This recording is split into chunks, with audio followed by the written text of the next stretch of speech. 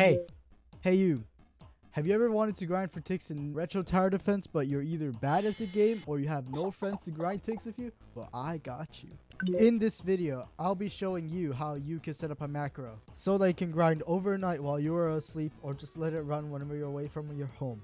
Whatever the case is, you need ticks, and I'll be showing you how you can get ticks really fast without being on your PC manually grinding for it.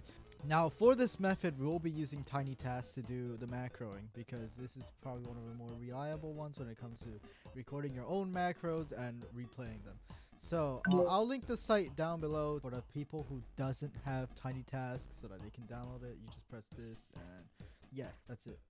Now, before you actually go record your macros, I recommend you change a couple of things before you record them. Otherwise, it's gonna get a little bit weird, and you don't really want these settings enabled when recording your macros. First of all, you want to go into preferences. It's this little icon over here. You want to turn on continuous playback. Otherwise, your macros will only play once, and you don't really want that, especially if you're overnight grinding for ticks.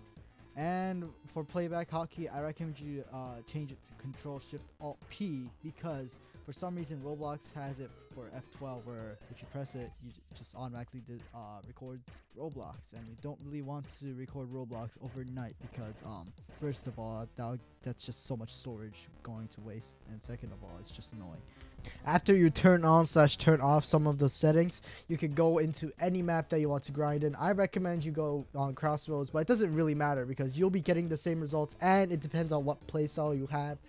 And plus, you want to go into Crossroads because it's actually really easy for you to grind on Crossroads with the macro on, because I'm gonna be honest, the macro is good, but it isn't a perfect macro, and the macro can sometimes have some inconsistencies.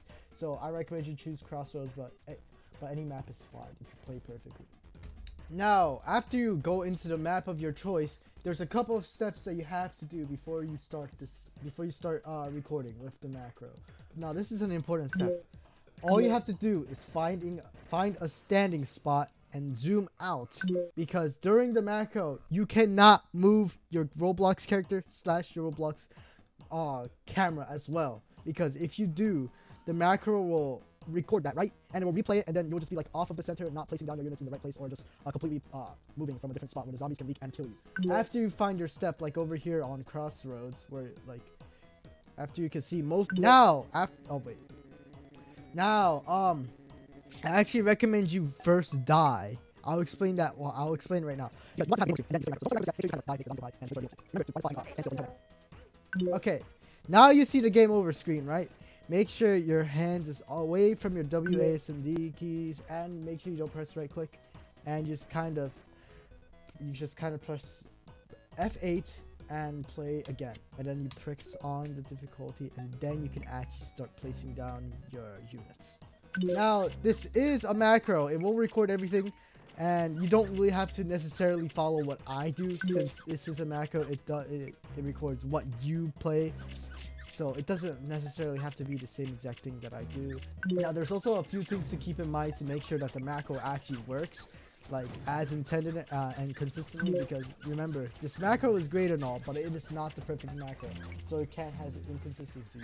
Other than that, you should just be able to just use your playstyle, do whatever you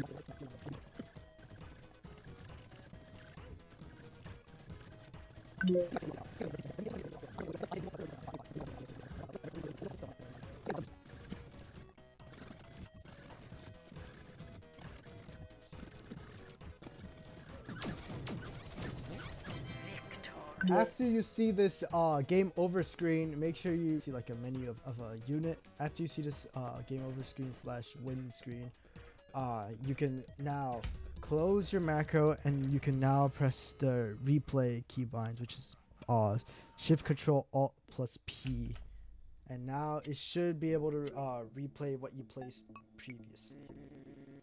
If you have any questions about the macro, leave them in the comments down below, or join my Discord, because I'll be answering some questions there. Now, if your macro doesn't work or messes up when you replay it, I recommend you re-record your macro again and do it all over again, and then keep replaying until you get your right result.